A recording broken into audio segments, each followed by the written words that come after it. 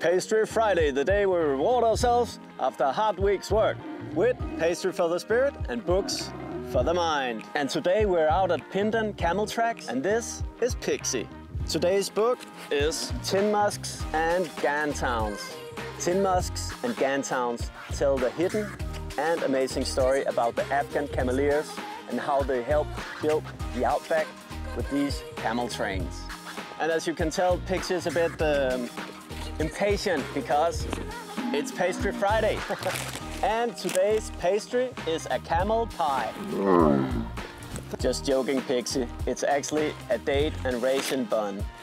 There you go, folks. Pastry Friday with Pyndan Camel Tracks and Pixie. Remember to reward yourself. You deserve it. Yeah, that's right. You deserve it.